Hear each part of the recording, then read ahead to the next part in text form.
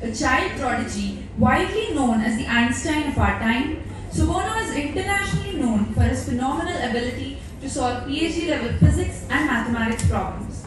In 2019, Suborno published his first book, The Love, and recently, a few days back, the launch of his second book, Manish, was held at the Indian Centre, New Delhi. He has been the recipient of several awards, amongst which is the Global Child Prodigy Award conferred upon him by the Nobel laureate Honorable Shri Kailash Satyarthi. He has also been recognized by former US President Barack Obama, Harvard University President Drew Faust, Ramnarendra College, the University of Pune, and Honorable Mr. Eric Garcetti, the US Ambassador to India. The list of accolades of our today's outstanding young professor is quite long. So without any further ado, I request Suborno to kindly come up on the stage and commence his talk.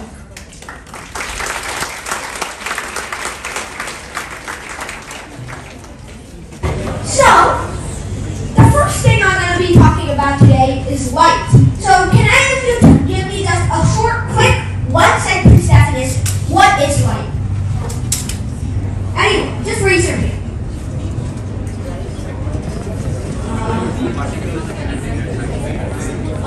Can you say it a little louder? Particles traveling at high speed, minute particles, packet of photons. Okay, well, good enough. So, today we're just going to be talking about how light acts around certain surfaces and what we know as media, which are basically the substances that light travels through. So, I'm going to show you two surfaces and just tell me what light is doing before each of them. So, I'm just going to draw this and that. So, okay, and what is happening over here? Okay, so can anyone here define reflection for me?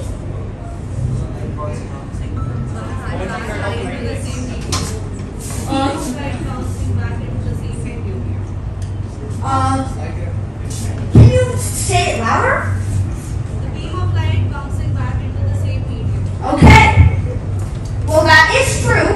It stays in the same medium before and after it hits the surface.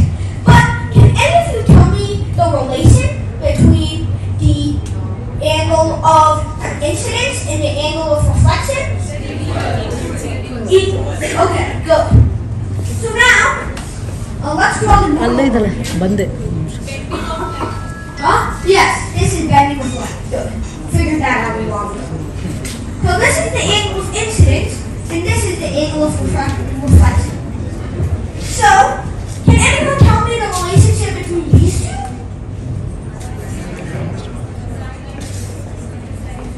Okay. From what I'm hearing, you guys are talking about Snell's law. So, the index of refraction of the first material or the first medium, which is basically